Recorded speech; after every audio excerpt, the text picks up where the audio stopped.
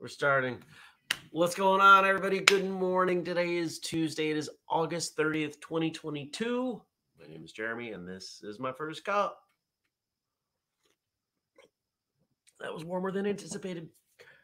How are you all? How was your Monday? Good morning, Lou, Stacy, Mark, John, and all the rest of you, whether you're watching live later or listening. Thanks for coming by. Shout out, as always, to Frank for all of his work behind the scenes, to Josh for our theme music, and to all of you for, well, most of you get up. Maybe you're not getting up for this, but for making this part of your morning. I appreciate it. And good morning, Jenny. Well, I had meetings like all day yesterday. Meetings starting at 9. My last meeting ended at 3. What did I have? 7 meetings in there? 8 meetings? 42 meetings? I don't know. There's a lot of meetings. So many meetings. But most of them were productive, and I felt good about the day, other than the house is kind of a disaster. It wouldn't take me very long. It would probably take me an hour to put everything away and just kind of deal with it. Maybe not even that much. And maybe I'll do that after we talk today. Because starting sort of today, I'm on semi-vacation. Semi-vacation is something that doesn't actually exist, but it's what I do because most of my time off still involves work. It just involves work in a different way or in a different place. Got some video work I'm doing today. Thursday and Friday, I will be coming to you from other places. And no show on Monday for Labor Day. Just a heads up. Lou says Monday was brutal. I hope everyone's Monday was way better than mine. Well, it sounds like mine was. I'm sorry you had a brutal day. That sucks. For me, Mondays are really hard because the transition from a very free form, I dictate everything in my schedule, aka the weekend, to I have to be on calls at certain times is difficult for me. It always has been. Frank says, I set my alarm this morning so I could see all of my friends. Good morning, Frank. Glad you're here. And good morning, Dennis. I think I got everybody. Good morning, Brian. Oh, I felt like I was saying something. Oh, yeah. I got to pick stuff up. But I'll tell you, had a call yesterday about a free training day Pacific Northwest. I saw some more shirt sales come through. I shipped a helmet. A bunch of great things are happening. I'm really excited. I just want to remind everyone for free training days, if you are attending, if you are going to purchase something, make sure you allow enough time to have it shipped to you before you leave because you're not picking it up at the event. And for those of you attending Northeast and you want to pick up a VIP bundle, keep in mind that those are not going to be available like the day before. We're going to shut off ordering on those 2 to 3 weeks ahead to give us enough time to get everything together because, Andrew and I have to do things, get things made and put them together and assemble all that. So just keep in mind. Good morning, Nathan and Liz. And Lou says, apparently on Tuesday, I can't spell Monday. I noticed that, but I figured I'd let you go with it. It's all good. It's all good. I got to shout out Lou. So Lou's on YouTube and he says, smash that like, folks. Lou has, in the best possible way, seemingly become indignant that this show is not bigger, which means so much to me. I see his comments come through on YouTube. He's like, why is this show only getting 5 likes or whatever on YouTube? So thanks for the support. I appreciate it. We're doing our best. We are growing. Here's the thing. There's a great kind of lesson in here for all of you. And I think we can correlate it to martial arts too. And I see a bunch of comments coming in. I'm going to work through them. If you think about your early days of training, pardon my yawning. If you think about early days of training, it's really easy to see progress day 1 to day 2 to day 3. And even over the first, let's say, year or two, you can notice, hey, I went to class for an hour or 90 minutes or whatever, and I got better. But if you've been training for decades, it becomes really difficult to notice the progress from one class to the next, or 1 week or month, even year to the next. And then you will often reach a point where, unless you are going to invest more time, the progress on some skills require ignoring others and they actually degrade a bit. For us to take a look at First Cup and see growth, I have to take a big step back. We are growing. It's just not day to day or week to week or really even month to month. But there's been some kind of momentum, some pressure of late, and the average show attendance has been a couple people bigger, a couple attendees larger than it had been a few months ago. So I'm happy. Is this ever going to be a 5,000 people live show? Probably not. What if it was? I don't know. We would lose some of the magic of it, but hopefully it would still be fun. I'd still do it. I don't know. Frank's the one who keeps tally on how many episodes we've done. Maybe he'll drop that in the chat.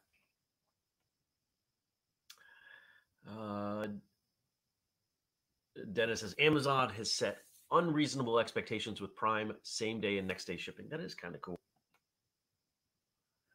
But it does change people's expectations. Remember early days of the internet, you'd order something and it would show up in 3 weeks. And now you're like, oh, it's not available with Prime shipping. I'm not going to buy it. Honestly, the reason I buy things with Prime has nothing to do with shipping. It has to do with the return policy. It's a much simpler return policy. Like I've got 1, maybe 2 things sitting over in the pile that have to go back. They didn't quite work the way I expected them to. The average return rate on Amazon is around 10%. Did you know that? Jenny says, Monday was really emotional for me, both good and bad things, digging through some old stuff from my past and finding ways to become a better version of myself. That's awesome. I'm sorry that it was sparked by some things less than positive. It ended with me understanding some things about myself that I had never stopped to think about. So I'll call it a win. That sounds good to me.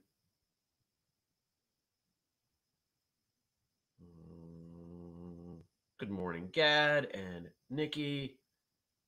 And Jenny says, amen to that return policy comment. Yeah. For sure. See, I thought I was buying a CD player that had Bluetooth. No, it's Bluetooth in. It's also a Bluetooth speaker. I don't need a Bluetooth speaker. I've got like 6 Bluetooth speakers. I want to be able to play a CD via Bluetooth to one of my many Bluetooth speakers. I didn't quite read the fine print. But now I've read the fine print and I'm going to return it.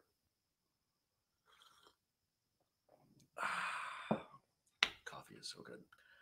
What else happened yesterday? I just got out of the house, went to the gym for a little bit. One of the things, and I want to talk about this for a minute. We've talked about this before. We've talked about this in episodes of Martial Arts Radio. This idea that when a day isn't going well, and we look at, let's say, going to class. Let's use that as an example. And you're exhausted, and you don't think you can handle it. Instead of forcing the commitment, I am going to class and I'm going to participate and I'm going to have a great day. What if you make a deal with yourself? I'm going to drive to class. I'm going to put all my stuff in the car. I'm going to hope that I feel better when I get there. But if I don't, I'm giving myself permission to not go to class. That's okay. I went to the gym yesterday. I gave myself permission to not do a long workout. I went, I pet the dog, I did something. Something's better than nothing. And I definitely felt better when I got there than when I was here. You could also go to class and say, you know what? I'm going to give myself permission to not hold the highest of possible standards. And maybe you tell the instructor, I've had a terrible day. I'm happy to be here, but I'm going to be really honest. My head is not in the game. If we're going to spar today, I'm going to ask to sit out because I don't trust myself to be focused enough that I'm not going to, do something to hurt someone. Hopefully you train at a school that would allow you to say things like that. It doesn't have to be all or nothing. And I think quite often we look at everything as all or nothing. Dennis says, speaking of exhausted, time for that second cup. Gad says, had a great training yesterday, worked on my Yopchagi sidekick. Got real good advice from my instructor. That's great. And Jenny says, you want to play a CD? Jenny, I'm looking at somewhere around 600-700 CDs over on my shelf right there. I used to DJ, and I probably got rid of several hundred of them. I had close to 1,000 CDs at one point. And I still like CDs, and there are plenty of albums I have that are not on Spotify. Different versions and things like that. So, yeah. Also, keep in mind that if the power goes out, which went out over the weekend, it's not a rare occurrence. If we were to lose power for a day or two, if I had a rechargeable CD player and a Bluetooth speaker, I could have music and not worry about burning my phone down, because what do I have to do with my phone when the power's out? It has to go in that window in order for me to get anything, because I live in the woods. And Jenny also says to Dennis, me not being a coffee drinker leaves more coffee for you. Oh, looks like we're all having tough Mondays. Liz says, yesterday was rough. We came back from camping to find our standing freezer door was left open. Oh no! All the food had to go. Then ended my evening calling Grubhub on a fraudulent order that was delivered in Chicago. Someone ordered hundreds worth of seafood. Hopefully we will get our money back. August has had a lot of not so wonderful things happen, but that is part of life. We're trying to stay positive. I'm so sorry. At risk of throwing suggestions on top of painful experiences, there are a number of rather inexpensive fridge and freezer sensors that you can get.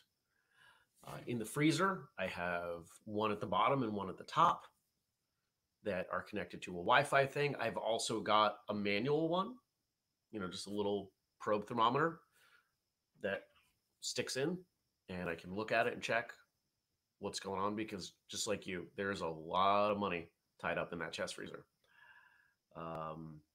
When the greenhouse was up, I also had a sensor in there. And really, I should get a second one because the base station doesn't reach both the chest freezer in the garage and the freezer in the house. I'll do that at some point. That wouldn't work if the power was out, but there's a phone notification that you can set up so it have an alarm, so you could go, oh, something's going on there. And you can ask a friend or a neighbor, hey, can you go check something's going on with the freezer? And they would go, shut the door.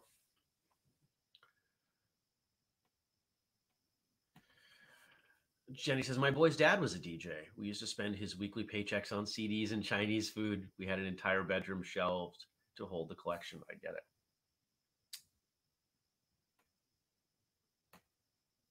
Kelly had great classes focused on, I'm assuming this is yesterday, focused on talking about expectations for the new school year, and went over various grabs and pushes that kids experience from bullies and what techniques we can use to protect ourselves without, quote, hitting, so they still follow school policies. It's a shame that we have to find space in there to navigate. Someone pushes me. Yeah. I will say there are quite a few exchanges from school that I wish I'd handled differently, because I suspect that if I'd handled them differently, I would have been left alone. That would have been nice.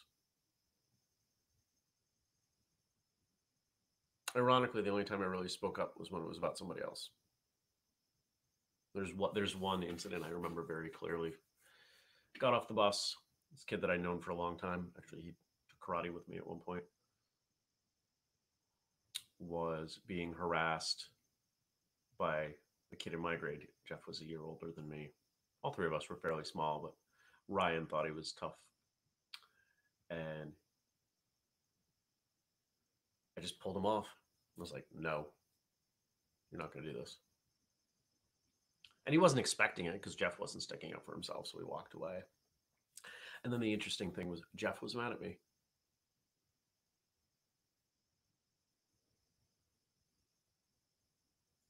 Odd guy. I've been thinking about him lately. Interesting character. No idea where he went. Dennis says there's something to be said about album art. On the flip side, see what I did there? I know CDs are not vinyl. It's pretty cool to have an entire music library on your phone. Absolutely is. But is it really yours? For most of us, we're renting it, leasing it. I've got a lot of great stuff that I don't have on CD, or actually quite a bit that I do, saved in Spotify. On my phone, I spend quite a bit of money per year. What am I spending? Like $180 per year on Spotify. That's a lot of CDs. And honestly, if we had the kind of music stores that we used to have around here, I used to go in and dig through the used CDs and grab stuff, $3, $5. It was great. She says, I do miss album art and reading the liners. As everything's gone to the internet, we've really lost the value of context. And that's what I'm gesturing to my CDs. That's what album art is. It's context. That's what liner notes are. That's what, for albums that had lyrics, it's context. It allows you to get into the head of the artist a bit. Because most music comes from a place that is at least partially emotional. And so if you can put yourself in a similar state to the artist, you can have a better understanding of where they're at and maybe also of where you're at. Most of us have music that we listen to during certain emotional states. You know, maybe this is a happy song, maybe this is a sad song, this is an angry song. Why do we do that? We do that because it helps us explore those emotions for ourselves. And we can find correlations in our training. If you're happy, there are probably things that you prefer to do in the context of martial arts. For quite a few people, if you're really upset, hitting a heavy bag. It's kind of a cliche standard at this point, right? Beating on a heavy bag. It's really hard to be angry when you're exhausted. And we know that. We want to get that out. And I think that's healthy. There's also, and we're not going to go deep on this because I don't think it's a subject that everyone's going to want to follow me with. But we can also draw a correlation between going really deep on forms and on music or visual art or something. Because at the highest levels, forms, whether you call them kata or pomsei or tol or shong or patterns or whatever, at the highest levels, they are an art form. Because your presentation of them does convey a bit of yourself, just as playing, you know,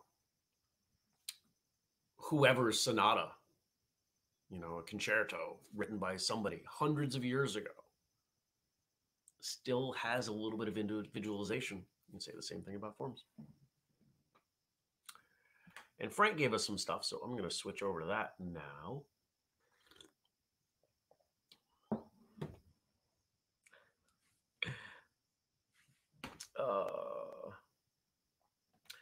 He says, remembering loving to read the lyrics on the CD or cassette case, and also realizing I've been singing the song wrong. Yes. Okay, so thank you as always to Frank for giving us something to chat about. And on this day in 1973, actress Cameron Diaz was born. Here's most of an article titled How Charlie's Angels Made Cameron Diaz Healthier by Mandy Kerr. In the pages of the body book, she revealed it all began with 2000's Charlie's Angels, a feature film adaptation of the classic 70s TV series about a trio of women private investigators. The movie starred Diaz, Drew Barrymore, and Lucy Liu. According to British Marie Claire, Diaz described being ill prepared for the physicality of her role in Charlie's Angels in her book. In the film, she and her co stars had multiple elaborate fight scenes requiring a lot of training. So, naturally, before filming began, the three stars practiced with the help of an expert for the rigorous fight scenes. But as Diaz said in the body book, she basically started from scratch. I was 26 years old. I had just quit smoking. I had poor eating habits. I had no strength. Then I was cast in the Charlie's Angels movie. Diaz continued, saying she showed up excited and perhaps a little naive about training. It was autumn, and Drew Barrymore and I arrived to train for our roles on set. Yen Yun, who was our martial arts master, was there, along with all of our trainers. She recalled, "We were so excited. Woohoo." However, the excitement quickly faded when they learned just how serious and intense their training would get. As an aside, have any of you, especially those of you who have had your own martial arts school, had somebody come in and they assume that they're not only in good shape, but they're going to crush everybody else because they're in great shape, and they find very quickly that they're not going to. We've talked a bunch about you don't have to be in shape to start training. Just start training. But if you're going to hold yourself to a certain standard, or rather set an expectation that you're going to perform at a certain level on a thing that you've never done before, I think that's fine. Diving back in, Diaz revealed she and Barrymore didn't know what their training entailed. We had no idea what we were getting ourselves into, she wrote. Yen Yun began to speak, and the interpreter translated his words for us. Today, he said, I'm going to introduce you to your new best friend. You're going to learn to love your new best friend. Yen continued, giving them a taste of what was to come. You're going to have him with you all the time. You're going to cherish him, and he's going to be a part of your life, Diaz recalled before adding, we were so excited. We looked at each other as if to say, who could it be? And Yen Yun said, your new best friend is Pain. I want to train with this guy. This guy sounds awesome. In a March 2014 interview with Furthermore, Diaz opened up about what training for Charlie's Angels did for her life. She called it a turning point of sorts. Excuse me. The day I started martial arts training for Charlie's Angels was a pivotal moment in my life in terms of my physical fitness, she said. It was the first time someone showed me what my very own body had the potential to do. She continued, saying prior to that experience, she, quote, had no concept of the extent to which my body could be trained to be that strong and capable. Noting she and co-stars learned movie fu. I like that she's acknowledging that. As for the pain, she said it went away with time. Eventually, the pain of 8 hours a day of training subsided and allowed us to execute intricately choreographed fight sequences in heels. Today, Diaz takes care of her body with exercise and eats food from her garden. She once posted homegrown tomatoes on Instagram and relies on a fitness plan.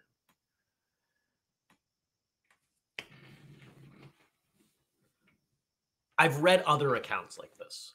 The idea that because they're trying to do so much, coordinated in so many ways, and think about it, if you watch a typical fight scene, they have multiple angles, right? They're cutting from here to here to here to here.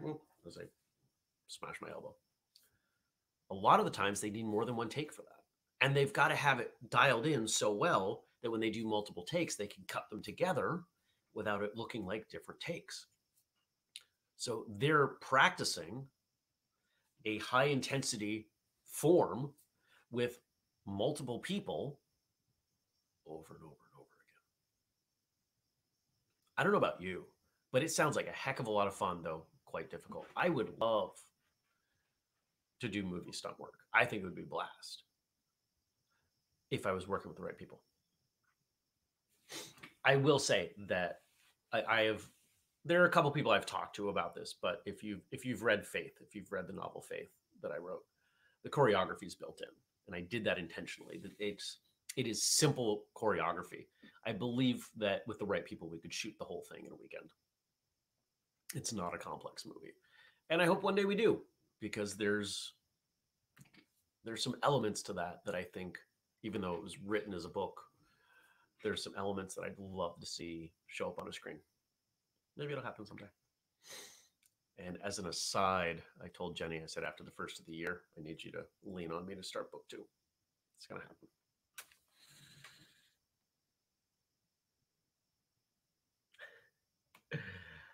in regards to my comment on training with the stunt director or the fight choreographer.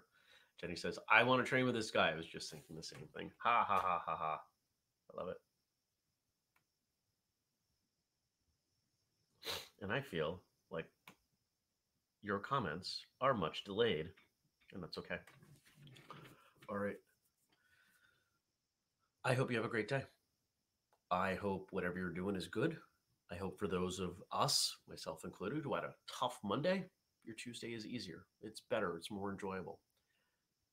I hope if you haven't, you'll go back and you'll listen to yesterday's episode of Martial Arts Radio. And yeah, you guys are a big part of my morning, my life. You set the tone. Having you all here, reading your comments, knowing that I wasn't the only one who had a tough Monday. That's really helpful to me. Knowing that we're all hoping for a better day today, that's also kind of helpful. And knowing that I'm going to get to see most of you at some point in the near future is awesome. It's exciting. I'm going to have a meeting with Justin. Oh, and don't forget, Q&A number 19 is happening live today at, we made an event. This is the first time we're actually planning ahead on this, and I don't want to forget. Where is it? Oh, stop. Just stop. Facebook. Stop it. We go here, and then if it ever loads, we go to events. Here we go. Today at 12:15, noon 15 afternoon Eastern time. We'll be doing Q&A live. Andrew's not coming up. We're only going to record a couple episodes. We're going to do it over the computer, but it allows us to do some things a little bit differently. There's an up and a downside to however we do it. So hopefully some of you have the kind of work schedule you can join us. Love to see you there. All right.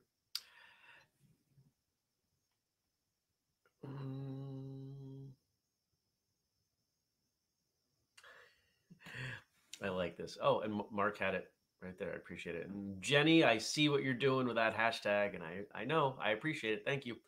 Gad says, Whistlekick the movie. There's a zombie apocalypse and martial artists around the globe find each other for one last stand to save humanity. That's great. I would absolutely. Jenny says, Gad from an attacking horde of zombies. Oh, I love the ridiculousness, you guys. Remember, if you want to support us, we've got the code FirstCup15. We've got the Patreon, patreon.com/whistlekick. And if you want the whole list, check out the family page, whistlekick.com/family. I think that's getting updated today. We shall see.